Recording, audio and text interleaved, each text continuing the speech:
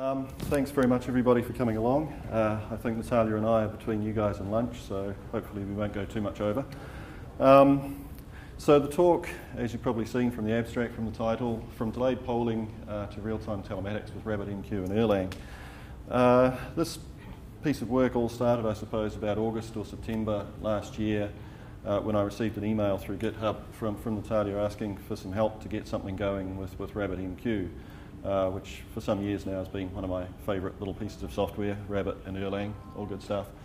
And the net result was that, well, we came up with what was hopefully a pretty good solution. Well, Natalya came up with the solution, I just helped to get it going, I guess. And when I had an email from Monica for abstracts for the Erlang factory, I thought, gee, I wonder if I could convince Natalya to do a joint talk. And I put together a very wordy abstract that you're looking at now. So you've obviously all read the abstract, or at least part of it, which is why you're here, I guess. So I'm not going to go through all that because that would waste a lot of time and it's very boring and there's lots of words and that yellow's a bit painful on the eyes. But essentially, Lucid Logistics, the company Natalya works for, provides an end-to-end solutions for companies around GPS monitoring, management and tracking of remote assets via satellite.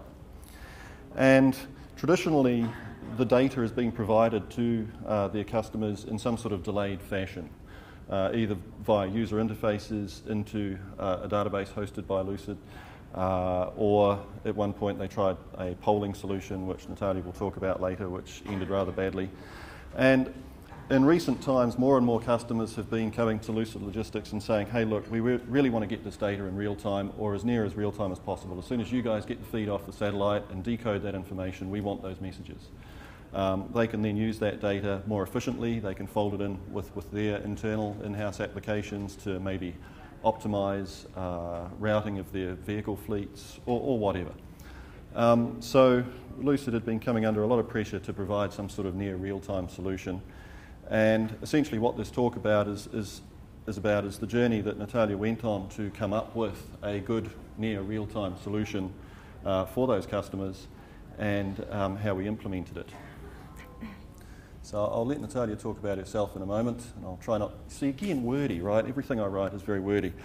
I work for HP Cloud Services. My role is Senior Software Architect. We're responsible for creating services for HP Cloud, things like database as a service, message queuing as a service, those sorts of things. I've worked with Erlang since around about 2007, 2008. And possibly, you know, I wouldn't claim to be the world's greatest Erlang programmer. A lot of my knowledge actually seems to be more in some of the internals. As I've sort of said in the blurb there, I ported Erlang to some obscure HP legacy operating systems, OpenVMS, and just recently HP UX as well. So whilst I like to think I have a reasonable knowledge of the internal workings, some of my programming skills are maybe not as good as I'd like them to be, but I'm working on that. Anyway. Enough about me. I'll jump out of the way for a while and let Natalya do some talking. And she'll just go over, basically, like I said, the challenge that they were facing with their customers and the solution that was devised. And then I'll talk about the boring stuff and which are the details of the solution. And, you know, we'll put up a few slides with some little bits of code and things like that. Over to you. As Brett mentioned, I work for Lucid Logistics here in California. We provide telematics solutions to our customers, end-to-end solutions. I work in web development, have been doing web development for 15 years, with last 7 in telematics field. And so a little background on the company. So end-to-end solutions, we subsidiary of Quake Global. I don't know if you heard that name, but they provide hardware solutions. And we use the hardware platform to build full solutions. So we utilize Iridium low Earth orbit satellite network and our own proprietary message protocol. And then as a last piece, we expose a piece of web software. It's a web portal for our customers to look at their data. Worldwide customer base, so customers are not just in North America, but anywhere in the world. All different kinds of industries, but typically when you think about satellite, It's remote areas, and what happens in remote areas is mining, oil, gas, some military operations where there is no cellular coverage. The types of messages, so there's a lot of players in our field, obviously. Most of them are in cellular field and not a lot of satellite end-to-end providers. We do both satellite, just pure satellite, and dual mode, which means that we cover you in cellular area, but then once you lose reception, we start using satellite to transmit the data. So that's very helpful, and that allows you to save money when you're in cellular field. What sets us apart is that we provide over-the-air firmware upgrades and configurations. We guarantee message delivery, which is pretty important because a lot of commercial satellite networks, they never, once you send a message to your asset, they never give you an acknowledgement of whether that message made it all the way through. They give you an ACK at the gateway level, but then you don't know what happens. So we had to implement our own ACK-NACK mechanism to make sure that our customers know exactly what's on their units. What else? So the types of data that we provide is obviously location of our assets. We provide emergency notifications. For example, if vehicle broke down somewhere in the middle of nowhere and driver needs help, we install panic button in the vehicle, and driver can press it, and hopefully his manager can dispatch help in timely manner. What else? Vehicle driver behavior, we track that, and that's pretty important because a lot of big companies, it's a liability for big companies if their driver, for example, speeds through a school zone and then something bad happens. So they want to make sure that drivers are not speeding. Then also fuel economy is very important, fuel efficiency. So we track excessive idling. So excessive speeding, excessive idling, excessive harsh braking, so those are the types of things that a lot of customers are interested in monitoring. Asset health data. So when you talk about telematics, it's not necessarily location, although in most cases we're talking location data, but we also monitor fixed assets. It's called SCADA, I guess. Supervisory data acquisition and something. Forget how that abbreviation spells out. But so if asset has JBus protocol, and that is usually big generator somewhere or big truck, we can read information off of sensors running that protocol. And those types of things are coolant temperatures, oil pressures, RPMs. So any kind of information that gets exposed through JBus, we can read and we can transmit. And that's important to customers that have like generators somewhere in the jungle, and they need to send like a maintenance person to make sure that it's healthy and operating well. So this way they can remotely monitor it and make sure that everything is working as expected. So telematics, and we stole a couple of definitions from Wiki here, but essentially telematics just means long-distance wireless transfer of computer data, and it can be any data, although in most cases people think GPS location, but it's anything. And so here is the little diagram that kind of describes the message path. So we have a unit installed on one of the assets. The unit, it's like a little black box. It has GPS chip, has its own operating system.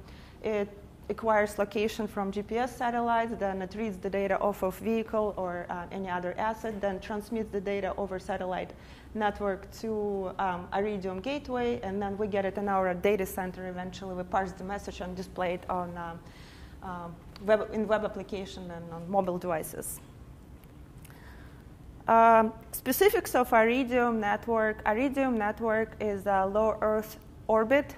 Low Earth orbit spans from around 100 miles to about 800 miles above the Earth's surface, and this is where all human space flights take place, except for lunar landing, but most of them are within that range. Iridium constellation spans at altitude of 475 miles, I believe, above the Earth's surface.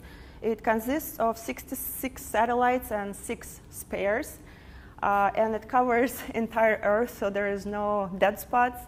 As in the case, like if you look at other satellite providers, which are called like geostationary is one example, they are located on high altitudes at about 22,000 miles, I believe, above the Earth's surface, and they're positioned directly above equator, and they have great coverage of the equator area. But then once you get farther away, the coverage degrades pretty quickly.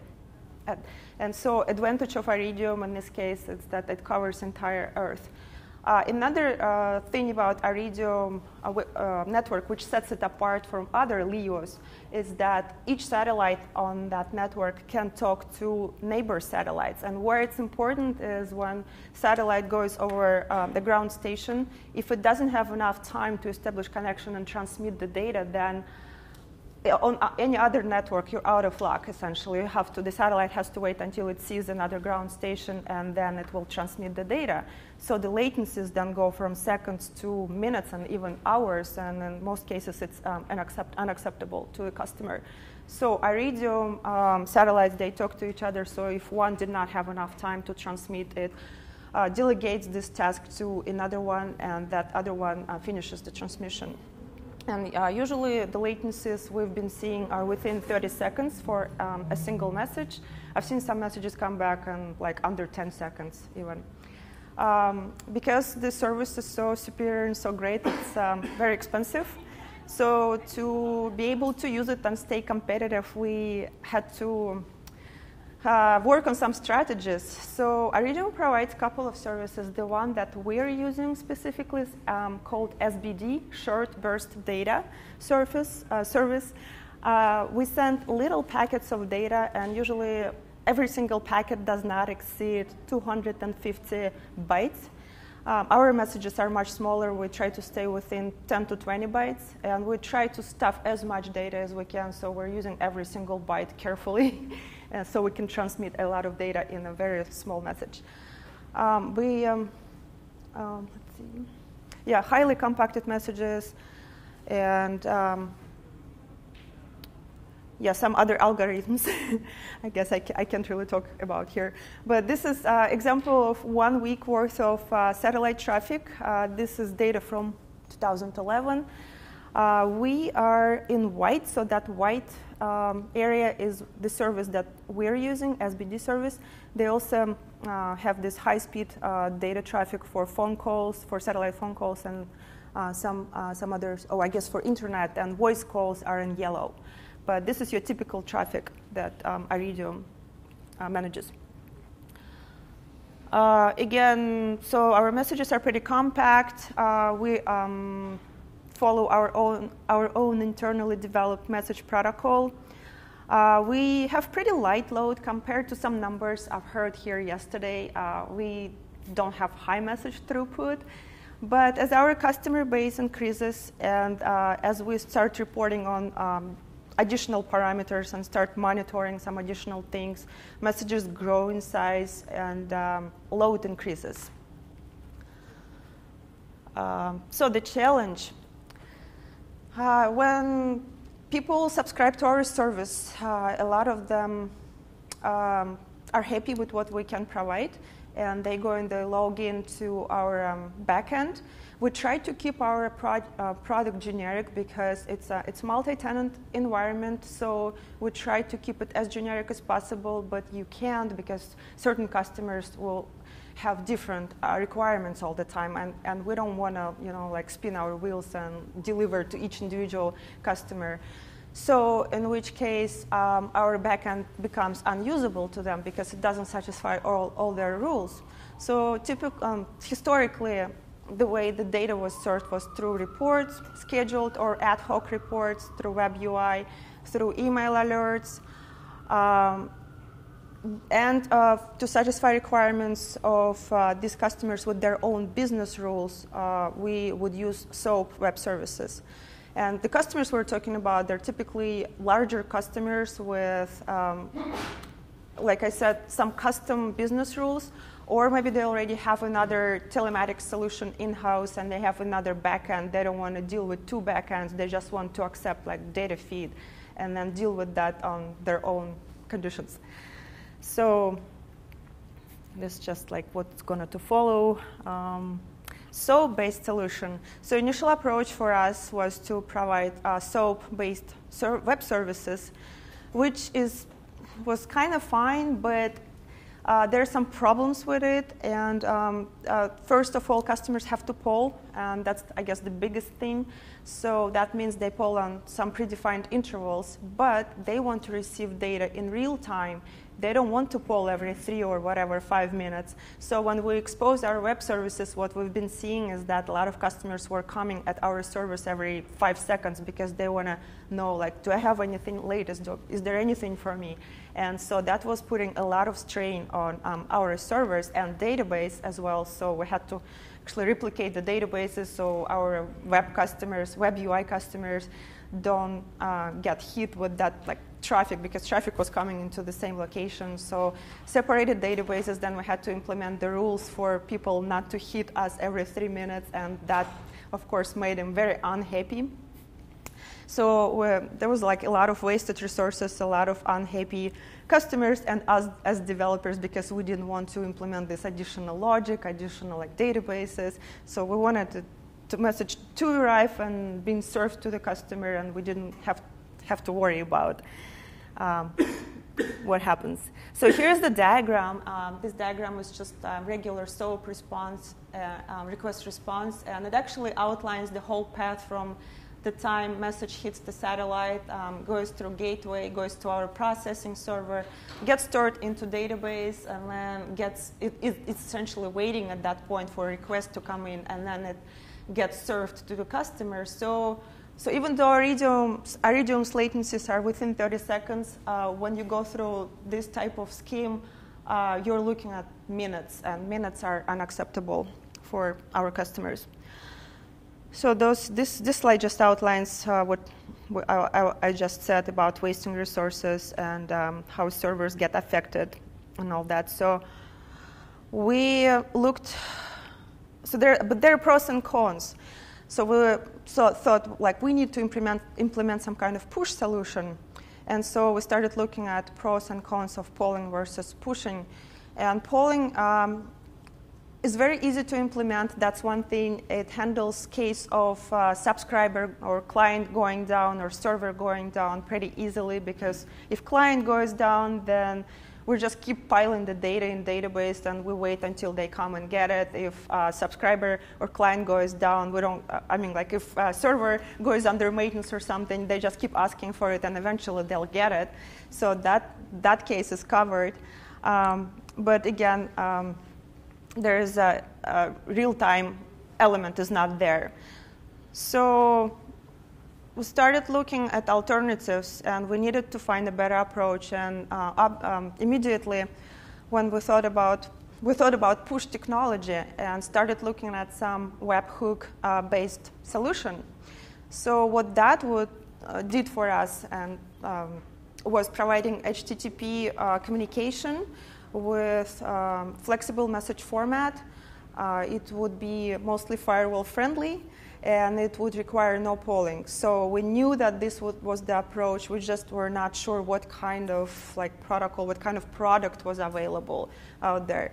So about 20 minutes of Googling brought us to Google project page of PubSub. That's a funny name for a push protocol developed by a couple of Google guys, Brad Fitzpatrick and Brad Slatkin.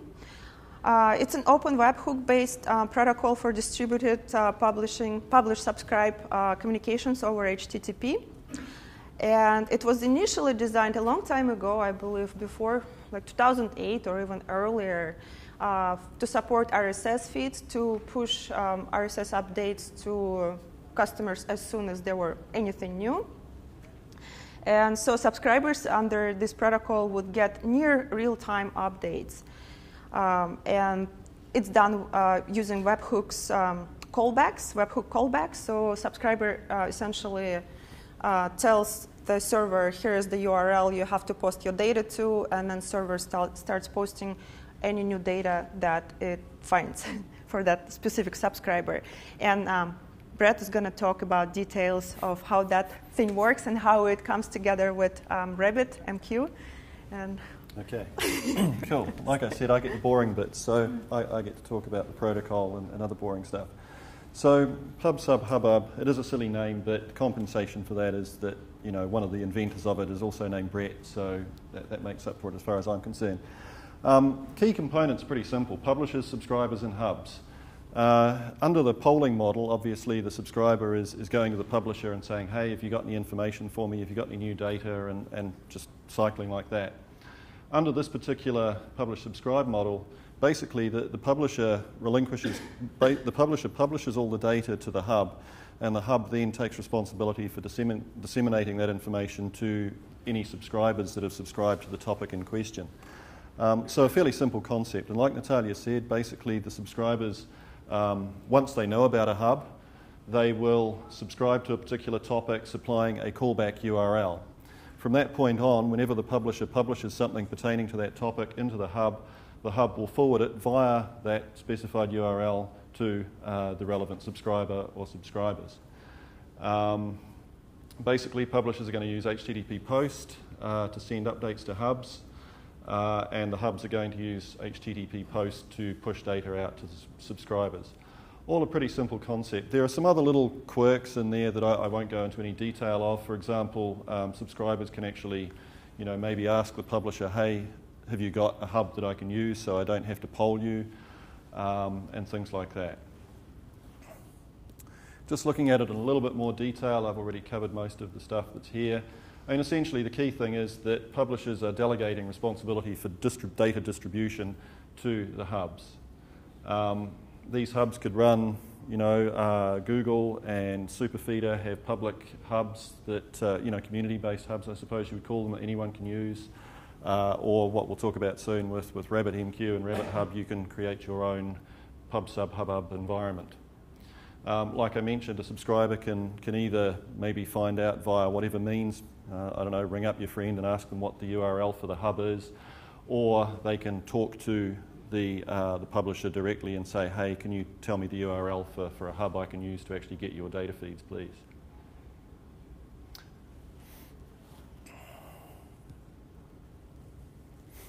Some additional details about the protocol. And obviously, we're talking about the hub is going to do an HTTP post, HTTPS post, to push the data out to subscribers.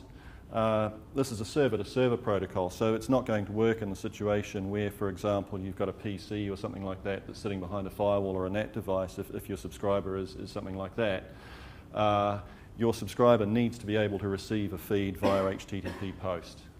That's probably really the only restriction on it. There's kind of a simple subscription verification process. It's a fairly simple check. You could send a subscription request on behalf of somebody else and just supply some random URL. So the protocol needs some way of actually validating that callback URL. And it just does a very simple challenge response check to do that. And there's also another feature you can build in which gives the subscriber some level of security, I suppose, around the authenticity of the hub. So from Natalya's perspective, like she said, this looked perfect. HTTP is fairly ubiquitous. Anyone can pretty much deal with that. No problem as far as her customers are concerned, pushing the data out to them via HTTP post. This all looked like a pretty good solution. 20 minutes Googling, we've solved the problem. That's excellent. On the PubSub HubHub website, there are several implementations of this thing listed. I mentioned Google and Superfeeder before. WordPress have got one that they use for handling blog updates and things like that. But these three, none of these three could really be used by Lucid Logistics because, I think one or other of them you've got to actually pay for, but that's not such a big deal. But there are other issues, like some of the data that is coming through this system from the satellites is fairly sensitive, confidential information, and you probably don't really want it sitting out there or flowing through some kind of public or open hub. So for that reason, these options weren't necessarily viable. Also, like Natalya said, also these implementations were more geared towards Atom and RSS feeds, and they were fairly specific about the format of the data that you were going to push through, typically XML, and fairly large blobs of the stuff. But the PubSub website also listed this thing called RabbitHub, and this led Natalya to, well, RabbitHub, obviously, which was an implementation, an Erlang implementation of the protocol implemented by Tony Garnock-Jones, who some of you may know. Tony was one of the original developers of RabbitMQ, absolutely superb software engineer, very smart guy. And Tony is also very, very prolific. If you go to his GitHub site, Tony G, you'll see all sorts of weird and wonderful things that Tony's created over the years and continues to create. He's now up around Boston area doing his PhD. I'm not sure when that's going to finish, which unfortunately means he doesn't necessarily have a lot of time to keep some of these things up to date, and we'll talk a little bit more about that later. But I'd discovered RabbitHub, I don't know, a while back, and I'd taken an interest in it purely from the perspective around RabbitMQ of creating some sort of multi-protocol messaging hub. And as a consequence of that, I'd done a little bit of work with it. I'd taken a fork of Tony's RabbitHub thing on GitHub and made a few changes. So Natalya contacted me in the hope that I could help her to get this going, because it looked perfect for the job. What Tony had implemented wasn't necessarily a full implementation of the PubSub protocol. And if you look at it very simply, what it does is, as I've listed here, okay, so if you're familiar with RabbitMQ and you're familiar with exchanges and the AMQP protocol and so forth, essentially it provides a very simple, almost RESTful-like interface to RabbitMQ. It gives every AMQP exchange and queue hosted by the broker two URLs. One URL can be used for delivering messages to the exchange or the queue. Well, strictly speaking, you really only publish to an exchange as opposed to a queue, but that's semantics. And it also gives you a URL that you can use to subscribe for messages that are forwarded on by the exchange or queue. Okay, and as per the PubSub protocol, subscriptions. When you subscribe to this thing, you supply your callback URL, and details about those subscriptions are nicely stored in Amnesia. So a really nice, elegant little plugin for RabbitMQ that gives you essentially, as I say, a mechanism whereby using HTTP you can publish messages into Rabbit and you can get messages out of Rabbit. Biggest advantage from Natalya's perspective here, probably two, but one of the biggest was the fact that unlike some of the other implementations of the protocol, RabbitHub couldn't care less what your message content was. You know, as per Rabbit, a message can just be an opaque blob, a random array of bytes. It doesn't matter. It doesn't have to be an XML document, JSON document. It could be whatever you want to send through. And of course, you know, the reason why we're here today is we all love Erlang, and all the goodness that comes with that RabbitMQ takes advantage of, RabbitHub and therefore the solution is able to benefit from. You know, with Rabbit, you've got built-in security mechanisms, so as far as Lucid Logistics customers are concerned, it's pretty easy to set them up with a secure login to the RabbitHub environment. You've got all the administrative goodies and things you need, and courtesy of Erlang and so forth, we've got some excellent fault tolerance, scalability and performance. So, you know, almost seemed too good to be true. 20 minutes Googling, pretty much got a solution nailed. But, of course, it is never that simple. So like I said, Tony's been very busy working on his PhD, and consequently, RabbitHub, originally written in 2009, required some changes. RabbitMQ had evolved considerably since that time. RabbitHub makes quite extensive use of some of the internal APIs within Rabbit to make its magic happen. And, you know, it required I suppose, you know, a reasonable amount of effort on my part to bring it up to spec, to work with, I can't remember, I think it might have been Rabbit 3.2.0 or 3.2.1 or something like that, but a fairly recent version. There were a number of changes that had to be made to the code, as I say, to make it compatible with changes to Rabbit that had happened since 2009. There were also some changes, you know, for newer versions of Erlang OTP, and there were some weird version issues around Moshi Web, which I won't go into because they cause me much frustration, and I just get upset and sad when I have to think about them. But also, as part of the solution, we had to do a number of other things. So it was fairly important for Lucid's customers that they were receiving data securely. So we needed to build in support for HTTPS, posting those messages out to the customers via HTTPS instead of HTTP. Tony, when he wrote the plugin originally, had written a really sneaky little hand-rolled HTTP client, which is probably very efficient and so forth, but there was no support for HTTPS. An important requirement from Natalya's perspective was making sure that messages were durable. We talked before about, what if the consumer goes offline for some reason. They don't want to lose messages, they don't want to lose data. So we modified RabbitHub in this case to make sure that you could publish a message into the thing in a durable fashion. So it's persisted to disk and so on and so forth. It'll survive restarts of Rabbit. It doesn't matter if a consumer goes away for a while, messages will just build up in queue. That's fine. We had to make a number of other changes that I've listed here just to bring it up to spec, and a few other reasons. One of the funny ones that I did some time ago, though, when working with Rabbit plugins, is I got really, really frustrated. The guys, for some reason, have this thing they call the RabbitMQ public umbrella, which they promote as providing a nice framework for developing and working on plugins for Rabbit. It's a pain in the ass, quite frankly.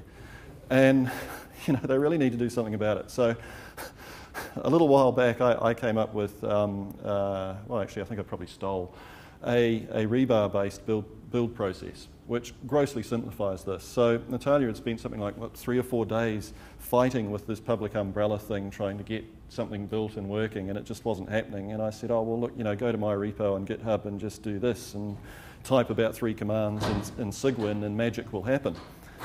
And, sure enough, it did. I mean, it's just so much easier. I need to talk to the guys about that public umbrella. Well, that's really neat and tidy. That's Mr. Cameraman's fault for going for the 600 by 800 resolution. That's my excuse anyway. So I just wanted to talk about just some of the changes that we made. So whilst you look at the blurry screen, I'll talk. Like I mentioned, one of the things we had to do was to replace Tony's sneaky little hand-rolled HTTP client with something that could talk HTTPS. So the obvious solution there is OTP these days supports quite a nice HTTP client library. And it was pretty straightforward to just hack out what Tony had done and throw in the OTP HTTP client, which fully supports HTTPS. So, not rocket science in that regard. Similarly, in addition to HTTPS, I don't think you're using it, but there may be a requirement for when you're publishing these messages out, when you're pushing these messages out via HTTP post to the customers and so forth, to actually push everything through a proxy server. So again, just a few lines of code in the config file and in the RabbitHub startup to load some configuration options for the HTTP client. All pretty noddy stuff, very easy to do, using Erlang, of course.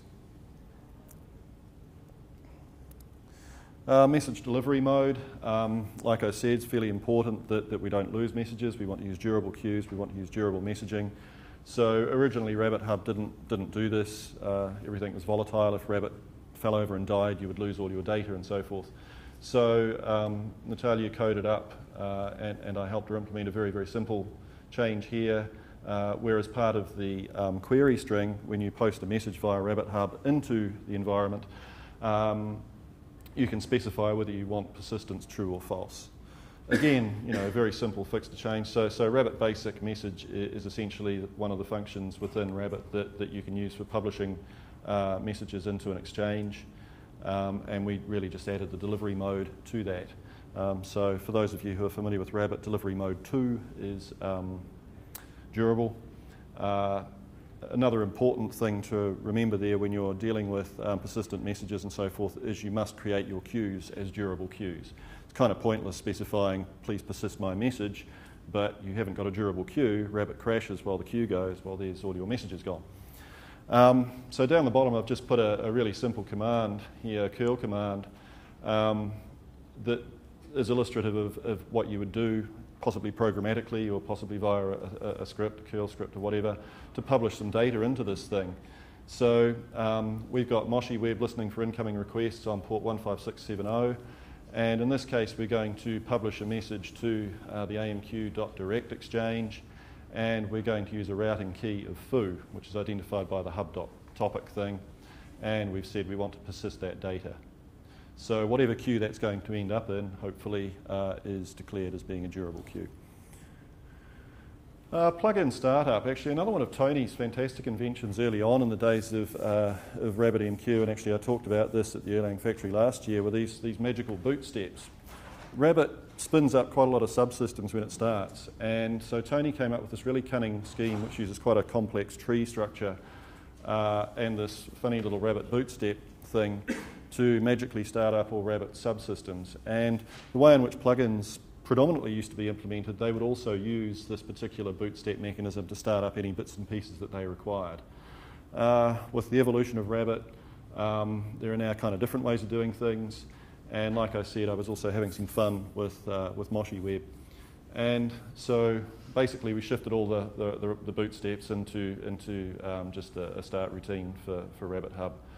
I mentioned before that Rabbit Hub uses Amnesia for storing subscription details, so at startup it just checks, do the relevant tables exist, if not create them, things like that. Obviously we need to start SSL because we're going to be potentially using SSL, load our HTTP client options, spin up Moshi Web, see what subscriptions are there, and basically start doing stuff, all pretty easy. Mental note, I need to add some more error handling to that code, but never mind. Rebar-based build, I mean, it's just so easy. You know, fighting for 3 or 4 days trying to use the RabbitMQ umbrella thing for working with plugins is just silly. I mean, essentially all Natalya had to do under Sigwin was to type like those 4 commands to build Rabbit Hub on her laptop, instead of having to do battle with Ubuntu and all sorts of strange stuff that she didn't necessarily work with all that often.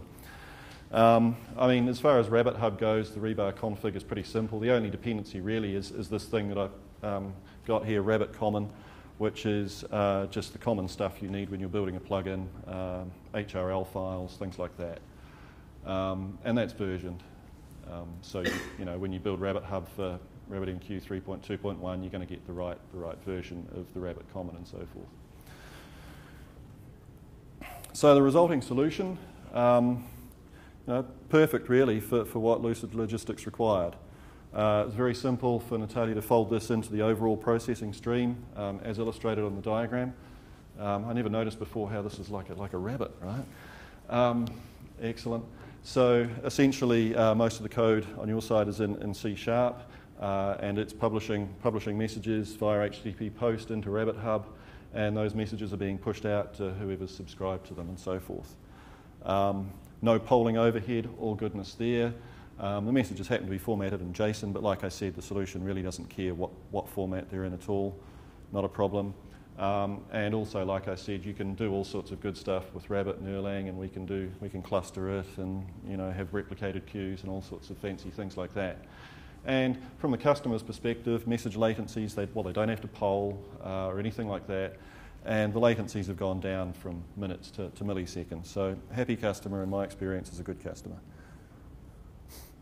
Just a simple illustration, really, before I hand back to Natalya about how you subscribe to Rabbit Hub. So again, just using a really, really simple curl command. When I'm testing this thing, I tend to actually do it using Ruby Sinatra, which is why port 4567 is there, but that's beside the point. The curl command here, essentially what that's saying is that any messages that get published to the exchange amq.direct here with a routing key of foo are going to be forwarded by Rabbit Hub to this URL, to the callback URL that we've nominated.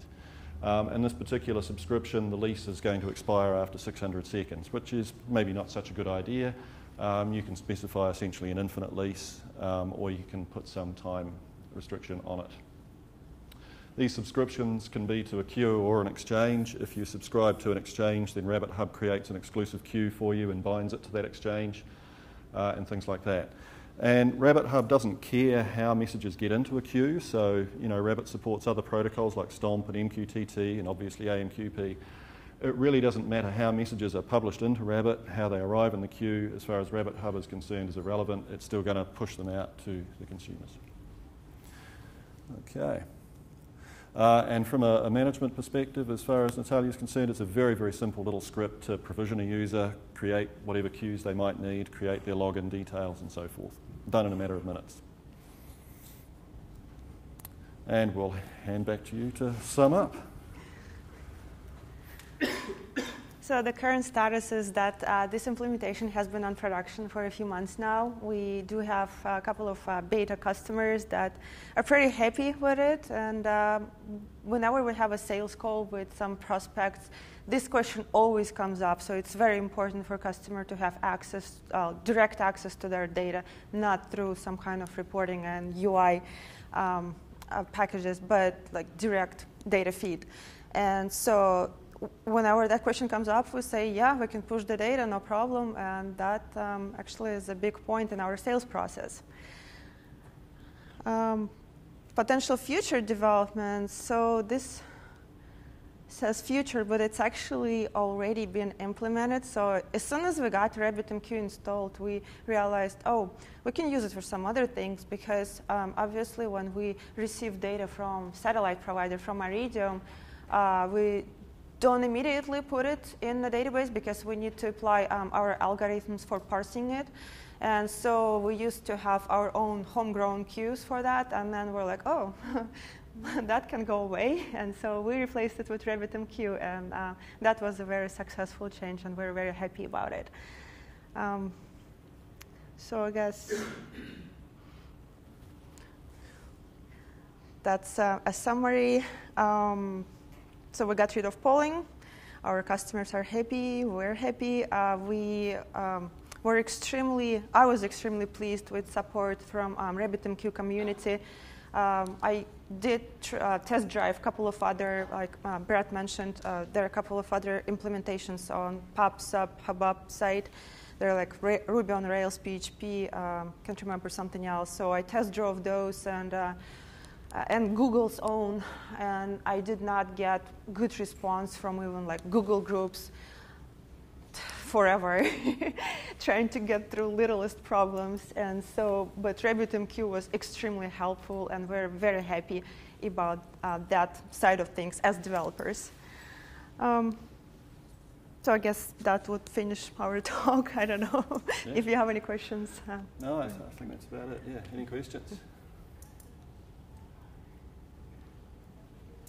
What are you doing about the security aspect of it? Because it's still exposed. Somebody can potentially, sniff the packets because you're going over the. Is it in a VPN environment, or are you? It's a HTTPS connection, so hopefully it's all encrypted. But I can't remember whether you're on a private network, or is it is going out over the internet, but it's encrypted. You mean to our customers? Yeah.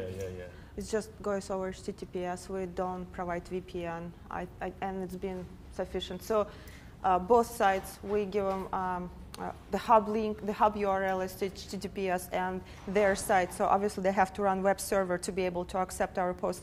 So they're using HTTPS as well. So we think we're pretty good. And you issued a certificate for that? No, we tell them to get a certificate from trusted authority.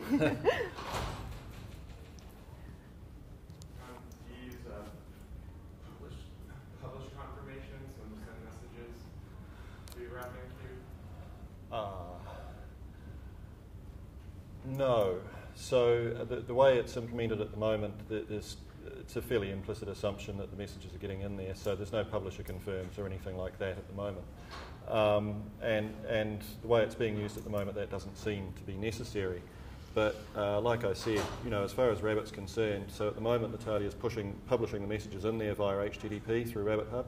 But you could just as easily publish those messages in via AMQP and do the publisher confirms thing and so forth.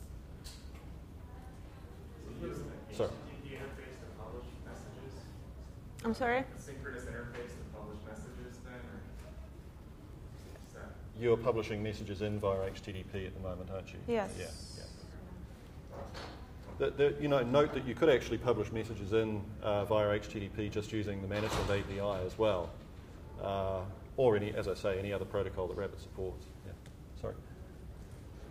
How do you handle the situation when you have the callback URI that's pointing to an HTTP site that has perhaps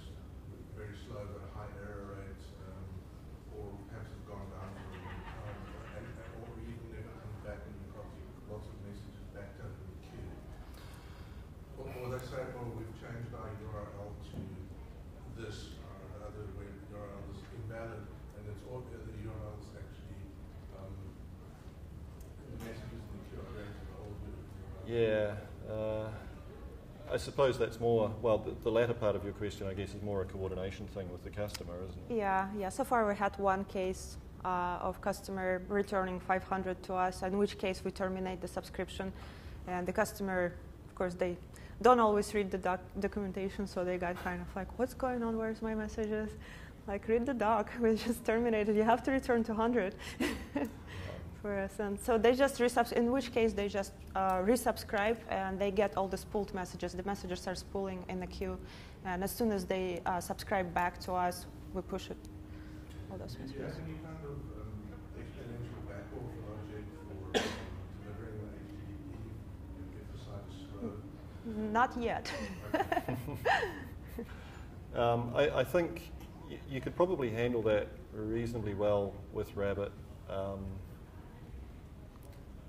Yeah, a little bit of work maybe, but I wouldn't be too worried about large numbers of messages queuing up. The biggest issue there is more likely to be the guy at the other end, the URL that's copying all those messages just one after the other, and whether they can absorb them.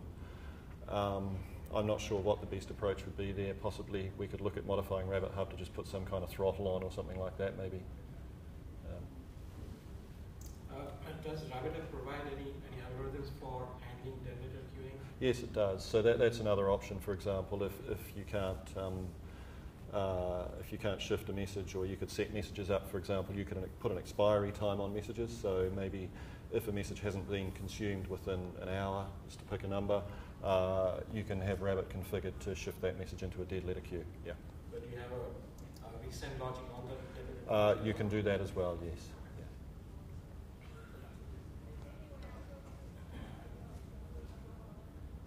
It's pretty flexible in that sort of regard. There's some fairly sophisticated functionality in there. Yeah, I mean, we know about how RabbitMQ handles it, but just thinking that the Rabbit Hub actually provides some implementation. Oh, okay, yeah.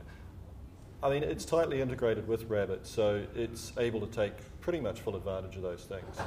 I mean, if you had messages going into a dead letter queue, you'd probably have to write some little bit of code to make sure they loop back around, but, it's not going to be big.